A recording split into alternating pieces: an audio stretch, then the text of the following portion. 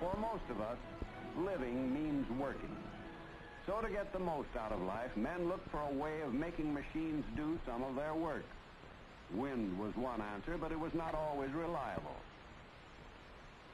They turned to another form of energy, and discovering that heat could drive machines, they opened up a great new reservoir of reliable power.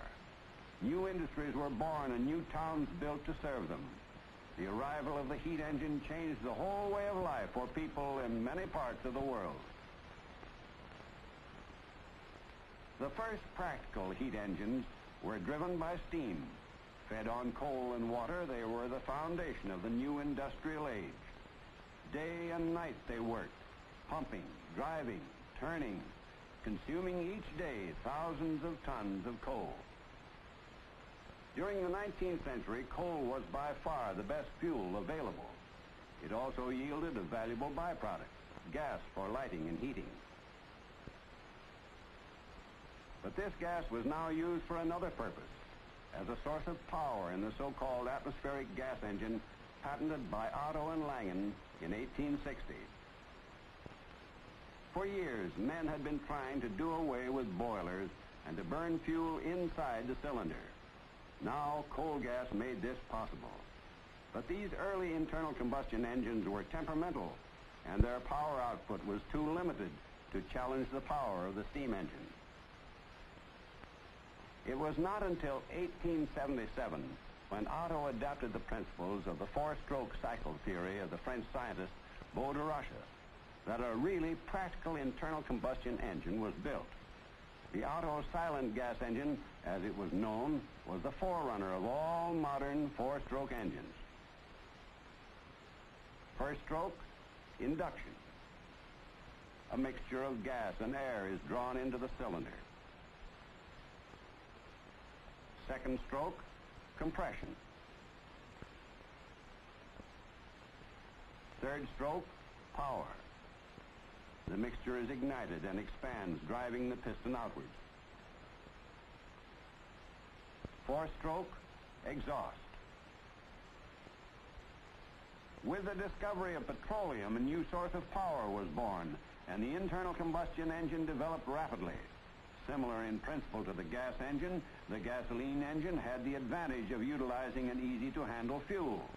Thus, it was ideal for use in the motor car. In contrast to the gasoline engine, another type of internal combustion engine was built in 1890. Designed by Ackroyd Stewart, this machine was used for driving stationary power plants. It ran on a heavier petroleum fuel and was known as the hot bulb oil engine.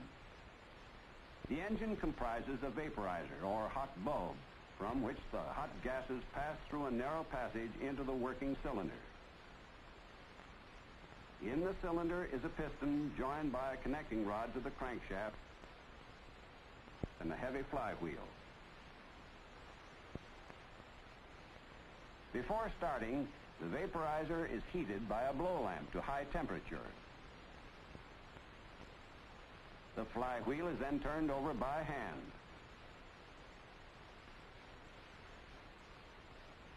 Pure air is sucked into the working cylinder, and the oil fuel is sprayed into the hot bulb. During the second stroke, air and vaporized fuel are mixed together and compressed. The high temperature in the vaporizer causes combustion, and the piston is forced outward by the expanding gases. Finally, the burnt gases are expelled from the cylinder.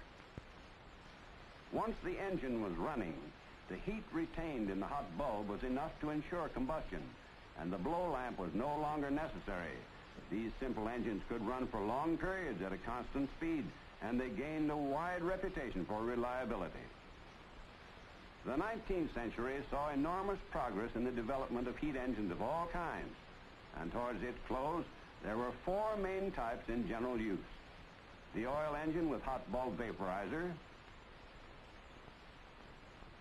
the steam engine, which was still considered supreme for a wide variety of uses, the gas engine for stationary power plants, and the rapidly improving gasoline engine. All these engines worked on the same basic principle of turning heat into work. But in each case, the amount of heat turned into work was small. The efficiency was low. 6% for the average steam engine, 10% for the oil engine, 17% for the gas engine, and 12% for the gasoline engine. Looking at these facts, Rudolf Diesel was certain that it should be possible to build an engine with a very much higher efficiency. From the start, he was convinced of four things. He must get away from the steam engine entirely. Combustion must take place inside the cylinder. Air, not steam, must be the working medium. And finally, the air must be highly compressed so as to permit the greatest possible expansion. He remembered the pneumatic match, or fire piston. A small cylinder, usually made of wood or glass, into which a closely fitting piston or plunger could be inserted. The head of the piston was recessed so as to hold a piece of dry tinder. When the air in the cylinder was highly compressed, it became so hot as to cause the tinder to ignite. The fire piston gave a clue to a practical means of securing combustion inside the cylinder: compression, ignition. Diesel adapted this principle to the internal combustion engine and described the cycle for the first time in 1892. A downward stroke of the piston. Pure air is sucked into the cylinder. The air is then compressed to the point where it reaches the temperature necessary for combustion. Fuel is introduced into the compressed air. Owing to the high temperature, it takes fire and produces heat, which is turned into work. During the fourth stroke, the spent gases are forced out of the cylinder. The first experimental engine was built at Augsburg in Germany during 1893. Most people were convinced that no machine would work at the high pressures which Diesel insisted were necessary for combustion and essential for high thermal efficiency. Schluss, Riemen einrücken.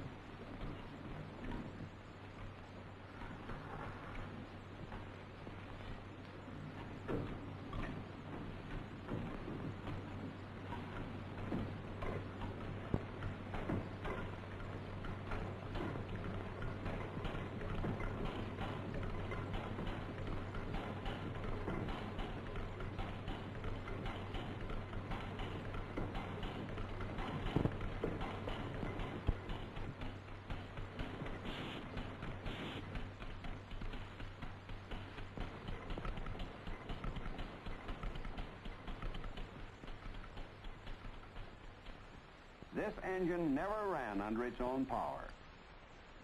One of the main problems facing Diesel arose from the high pressures inside the cylinder. An exact quantity of oil fuel had to be sprayed finely and accurately through a dense wedge of compressed air.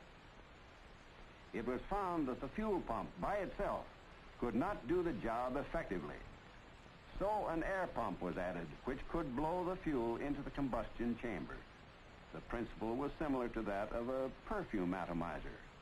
The method was known as air blast injection.